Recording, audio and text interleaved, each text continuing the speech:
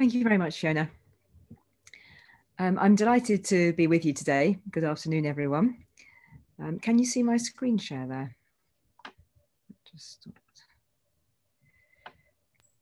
I'm going to be sharing with you the Training the Trainers programme, and particularly how we have cascaded the Training the Trainers programme throughout the UK and also overseas.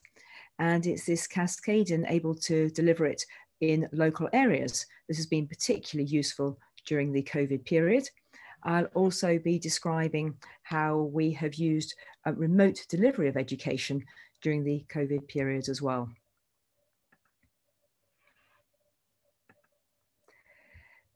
So the aim of the Training the Trainers programme is to improve the delivery of training at all levels for all trainees. We know that the college has an important role in training because they set the curriculum right at the beginning, which then drives the learning objectives for the trainees and also the teaching provided by the trainers, and that hopefully results in learning.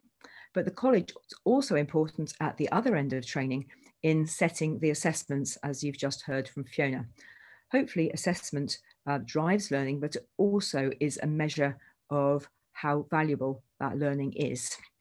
But there's this whole area in the middle between the curriculum and the assessments where training is delivered largely in the workplace and largely focused on patients.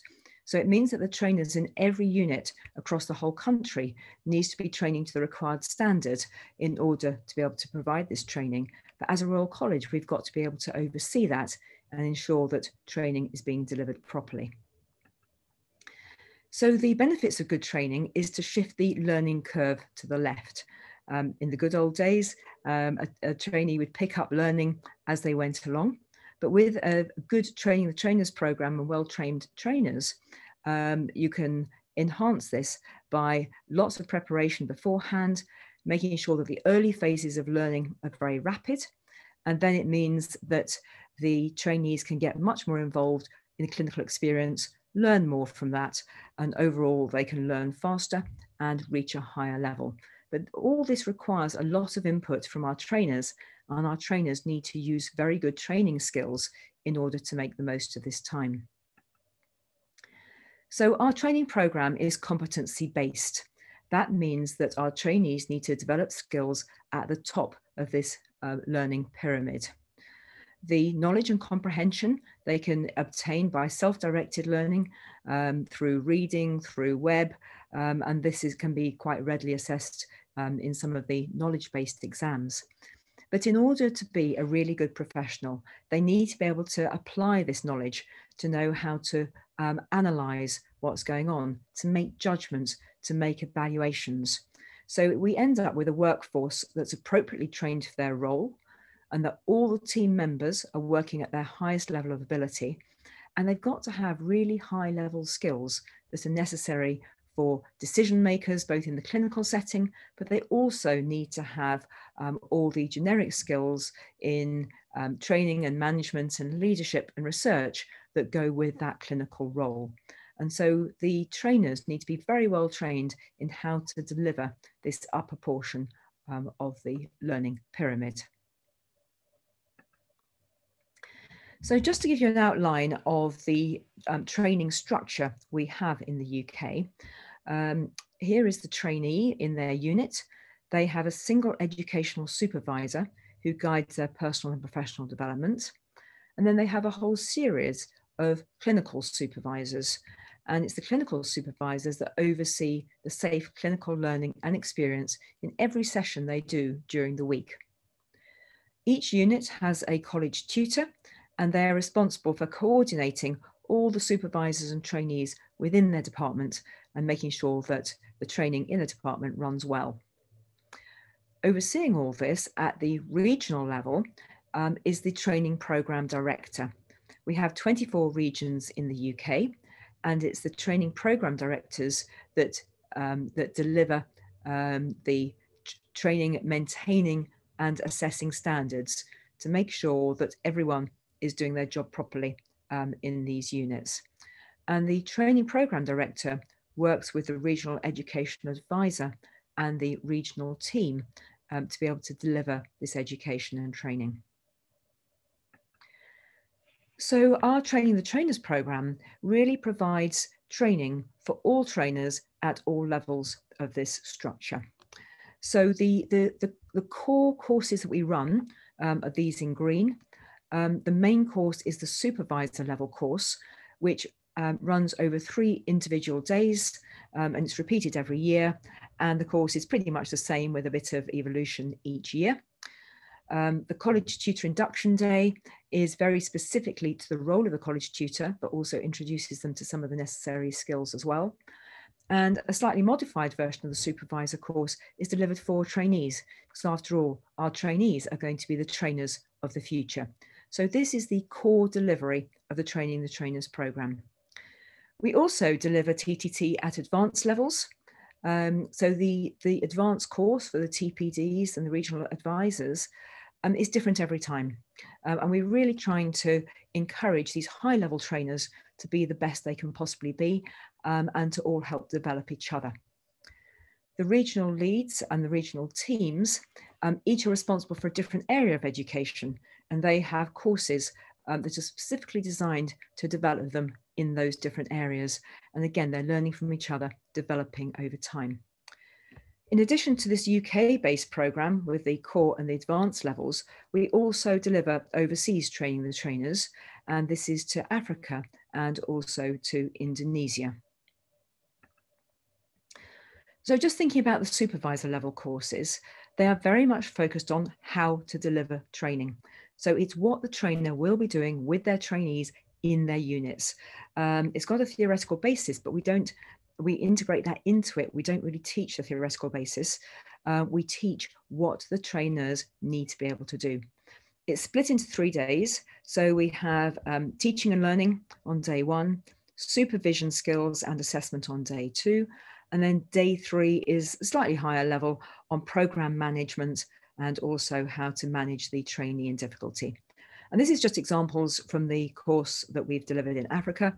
So you can see there's a very high emphasis on practical skills.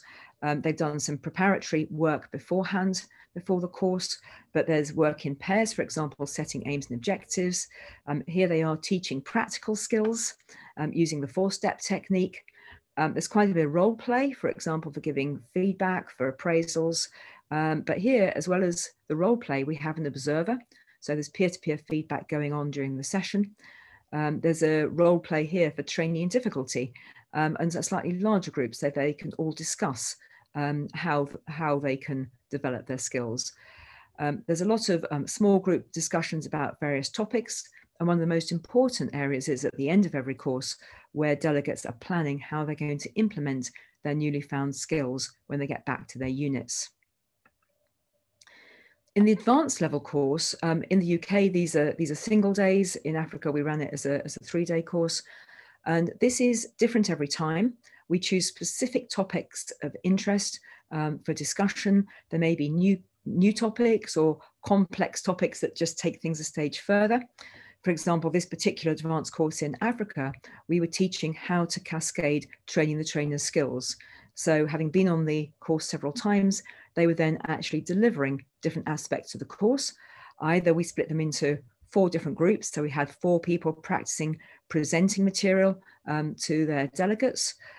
They were facilitating, for example, supervising the practical skills. And here you can see they were also involved in large group teaching as well. But the key part of this was, yes, they were delivering the course that they'd heard before, but the real learning came from the peer-to-peer feedback and the amount of benefit they gave them that was huge. And we could see that by the way individuals developed over the 3-day period of the course. So how do we go about delivering the Training the Trainers faculty? So the important thing is that this is a sustainable process.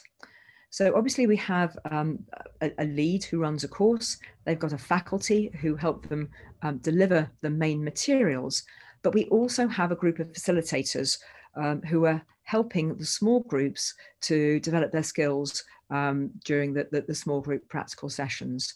And of course, on every course, we have all the delegates as well.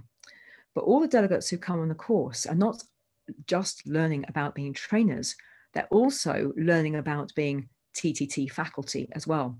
So when we do the practical skills on the courses, we can select out those who are obviously best, and then they come on courses as facilitators. So they see the course again, but they get involved. Once they've facilitated a few times, they then become a faculty member, and some of them will eventually be a lead. So as well as delivering the course, we're developing the faculty at the same time. And this is on the national programme.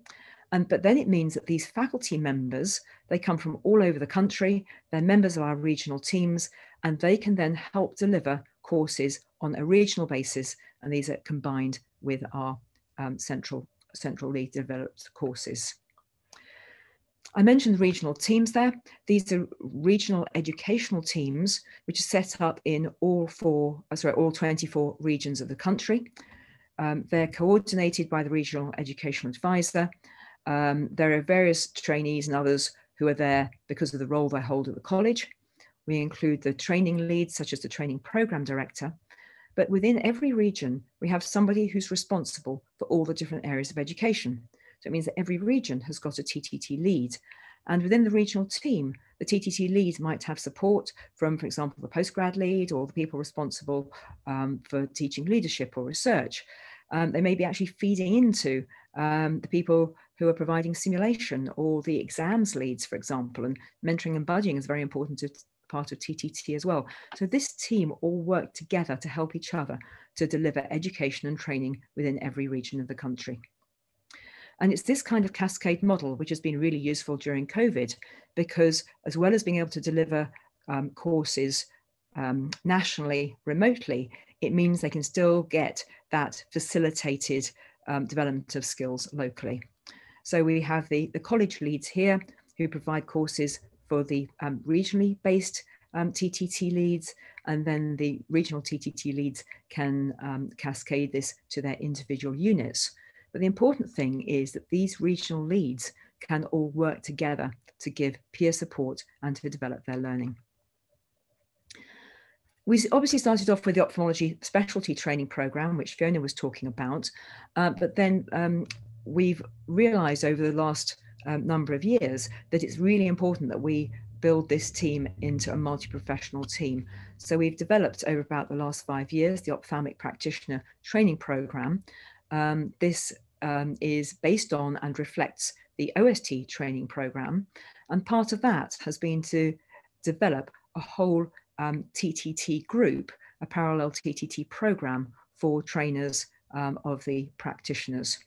So usually for the OST TTT, it's the ophthalmologists who are involved.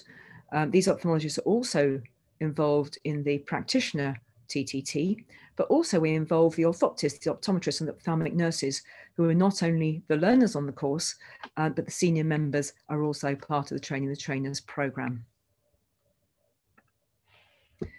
So we've also been cascading our Training the Trainers program in Africa. We've had a program running for over 8 years now with COEXA, which is the College of Ophthalmology of Eastern, Central and Southern Africa. And we have a strong link between our two colleges, and this is supported by the London School of Hygiene and Tropical Medicine. And this was a meeting at one of the inaugural sessions we had to get the whole link between the two colleges off the ground. So Training the Trainers has basically been cascaded with COEXA and the college together over 10 countries within Africa. It was part of the Vision 2020 program, and therefore we had 2020 as our final endpoint. And so it's split into pairs of years. In the first phase, we needed to create the ethos of training. In the second phase, we were developing skills in trainers. In the third phase, embedding training processes into the training programs. And then in the fourth phase, it was how training and the TTT program could be cascaded sustainably into the future. So in phase one, we needed to create the right ethos. And it really did show that in different parts of the world, we come from very different cultures.